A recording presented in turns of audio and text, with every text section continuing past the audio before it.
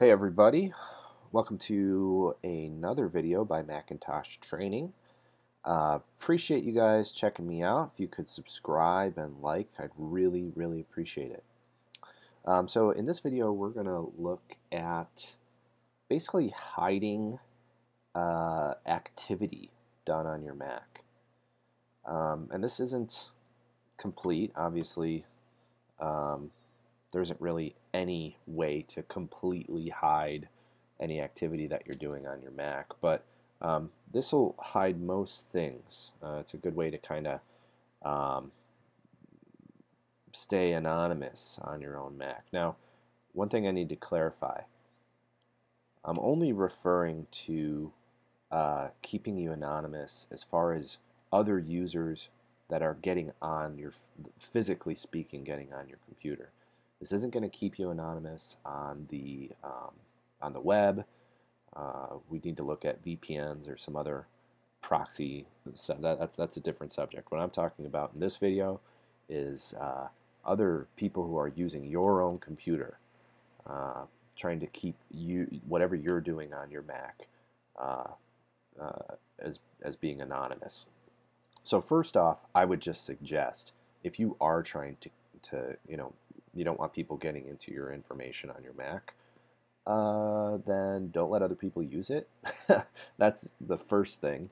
But if that's not an option, the second thing that I would suggest is make sure you're using a different account, a different user account. Don't share accounts with people. This is just best practice in general as far as Apple has built this into Mac OS so that you can have your own settings, your own iCloud account, your own Safari history, your own dock. All those settings are there for you to customize to yourself. And if other people are using your same account, not only are they gonna be able to see your settings or change settings, that sort of thing. I mean, if they know the login password, they can get into your keychain, they can find out any of your passwords that you have, so you don't want that. So I would suggest go ahead and open System Prefs, go to Users and Groups, and this is where you would go to create new accounts. You would basically just click this lock, enter your password, and then click the plus to make a new user, and depending on who else you're sharing your computer with. If it's with your kids, you may want to use parental controls. You may not want to make them an admin. If it's a spouse or a roommate or someone else, you may want to make them an admin. Just keep in mind there are ways to break into other people's accounts or see what's in there if you've got another admin on the computer. That's for another video. But yeah, if you're sharing a computer with other people, you want to make sure that you are using separate accounts. So that means either make an account for the other person, or you make your own account, start a new account. Don't tell them what your password is, and that way, you can use your own account. However, above and beyond that, let's say that you don't want there to be any trace of what you're doing, basically. There's a couple ways to do this. So first of all, I would suggest, let's say that you just want to use a browser and you don't want there to be any history of what you did in the browser. So Safari, Firefox, Chrome, they all have a pretty simple way of doing this, which is, so in Safari, we'll go ahead and just show you there. If you go up to File, you'll see there's a private window. If you open up that private window, it tells you private browsing is enabled. Safari will keep your browsing history private for all tabs in this window. After you close this window, Safari won't remember the page you visited, your search history, your autofill information. So if you're just looking to hide, you just want to go to some particular site or something, and you don't want there to be a record of it, I would suggest just open a private browsing window and go to the site and then close the private browsing window, and you're done. There are some other settings you can do. I mean, if you go into Preferences, you do have the ability to say that Safari automatically will open with a new private window, which means all of the stuff that you do in your Safari session is going to be private. Now you may not want that, if you're using autofill, it's not usually an everyday kind of thing where you want it to just automatically open with a private window. But that is an option that you have to you. So you could do that.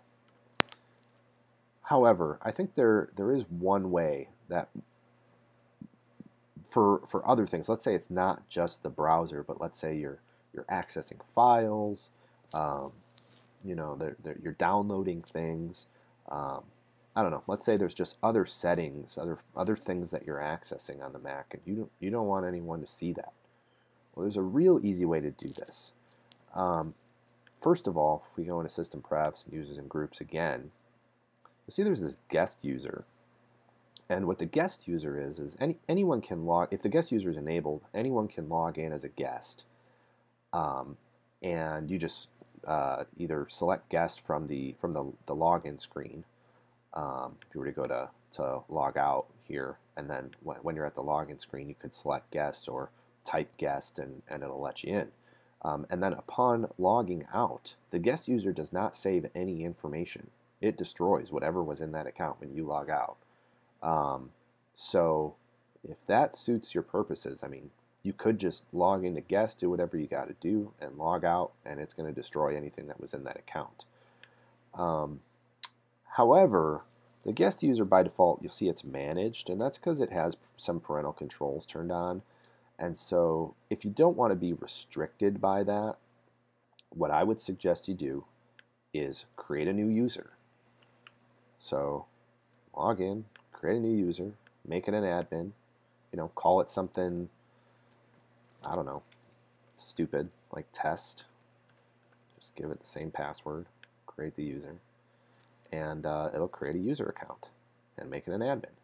So you could log out of this account, log out of Apple, log into the test account, do whatever it is you got to do, and then log back into your Apple account, come back here to Users and Groups, click on Test, and click Delete. It's going to say, are you sure you want to delete this account?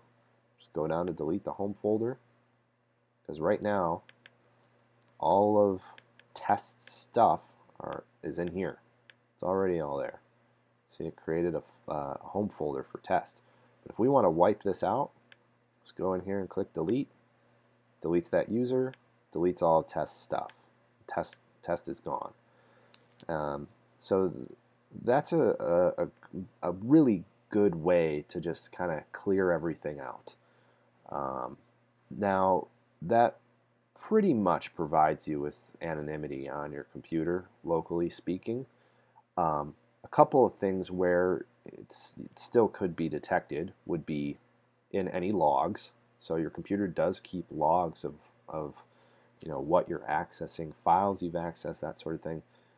Those logs are blown through. I mean, your computer is making all sorts of logs every single second. So I wouldn't really worry about that. There's a small chance that someone could go through your logs and find out that you created a test user and access certain files.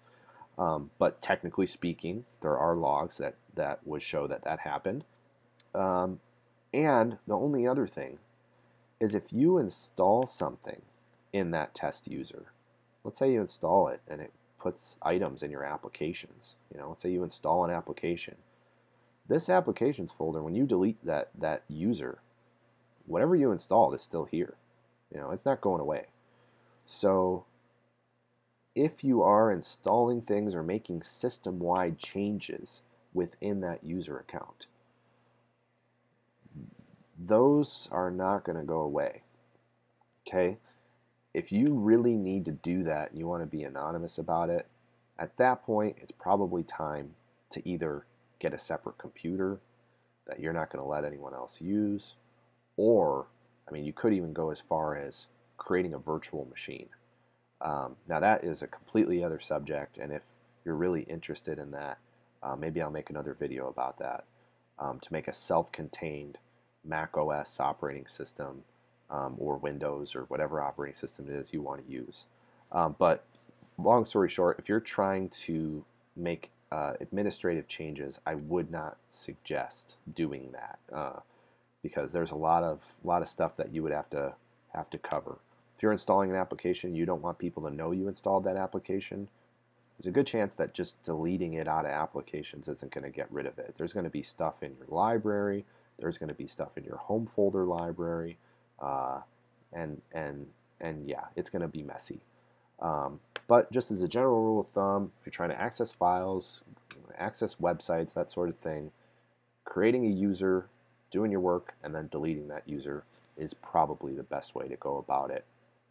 Also, you can use the private browsing windows. Just a note, Google Chrome does call it an incognito window. So if you're using Chrome and you want to use private browsing, that's what you would select.